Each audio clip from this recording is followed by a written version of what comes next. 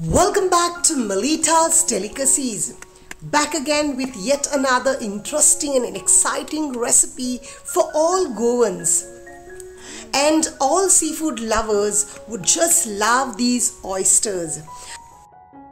Lady who supplies me these oysters at home, Maria from Asolna, had invited me to show and to demonstrate it to you how these kalvas are being harvested and how they are opened.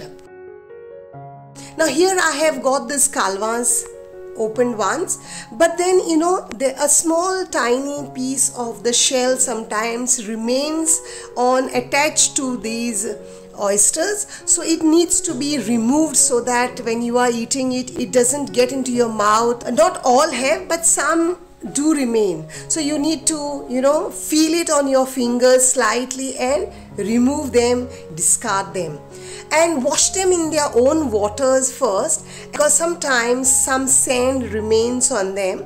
But mostly in these kalvas, they call them Kalva Or, they just go and collect it in the bay, and once they are brought up on the shore, then they break open them, so they are with less of sand compared to the rock ones.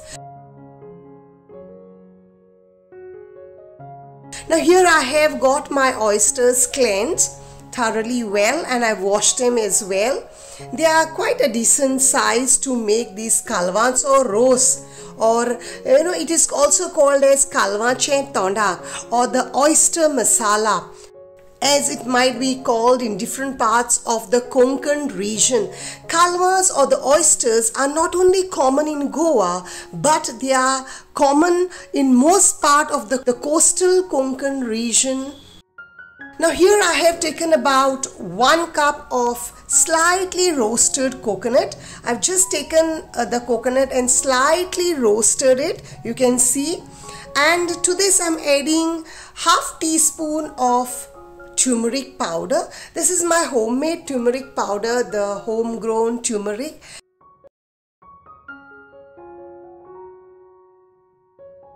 And here I am taking about 2 tablespoons of coriander seeds, 2 petals of stone flower, and 4 petals of star anise. I always tell in my recipes, wherever I use a star anise, to break open the petal and remove the individual seed in each petal, because this seed of star anise gives a bitter taste to your once the dish is ready. So always remove and discard it. I have here about half of mace, or what we commonly call the jaipatri. I have here Konkan chilies, about 10-12 depending upon how much spicy you want. A small piece of nutmeg, 2 green cardamoms, and few cloves. The cloves are about 8 here. A small piece of cinnamon stick, and 1 teaspoon of peppercorns, and half teaspoon of cumin seeds. Here I have about 4 pieces of monkey jack, a souring agent. You can use tamarind instead, but these are highly nutritious. I've already roasted my onion in the coal. Now let's slightly dry roast all these ingredients, all the spices first on low flame. Always roast your spices on low flame, because if they get burned, the whole taste of your dish will completely change.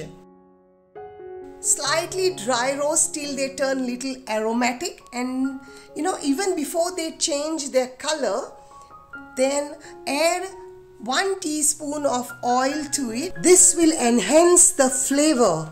And friends, if you are new to my channel or haven't subscribed already, then please do subscribe my channel now and press the bell so that you get notified every time I upload a new video. Once it has slightly changed its color, remove from the pan and let it cool before you grind it. Now here I have a small piece of peeled ginger and 3 cloves of garlic and my roasted onion here. You can roast the onion, cut and roast the onion on the frying pan also, but since I had my fire burning, I roasted it in the coal. In fact, I feel the coal roasted onion is more flavorful than the onion which you roast on the frying pan. Grind your masala coarsely and then add your roasted coconut to it and grind it with little water to a fine smooth paste. In a wok, take about 3 tablespoons of oil.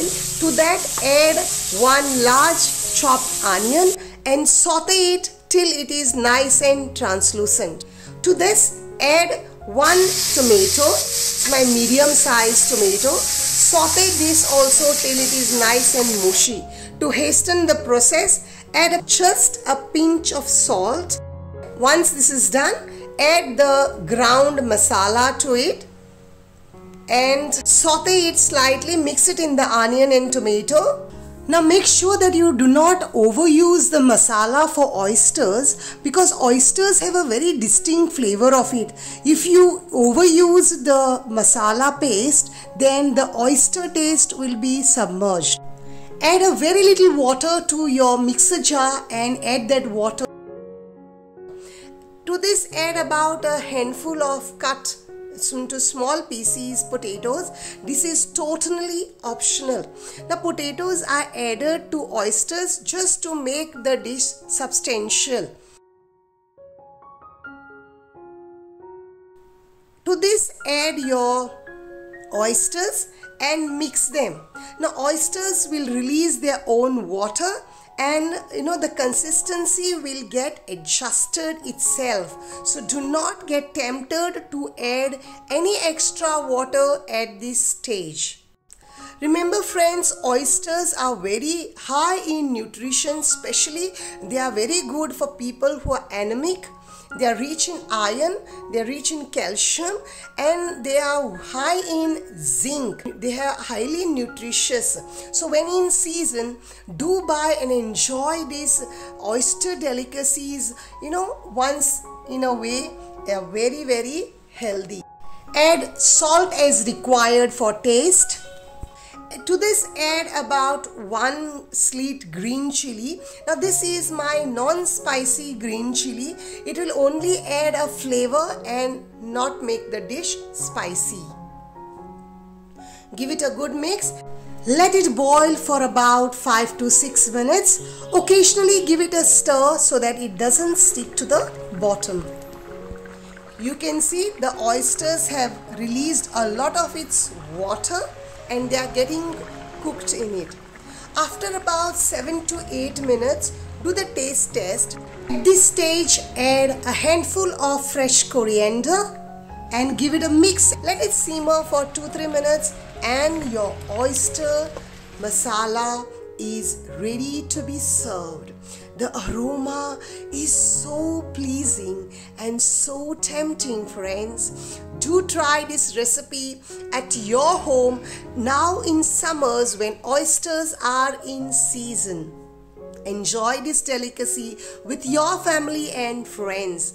And don't forget to like, share and subscribe to Melita's Delicacies for more exciting recipes that I upload every week for you. See you next week with yet another exciting recipe from my kitchen to yours. Until then, keep watching Melita's Delicacies. Thank you for all your love and support. God bless.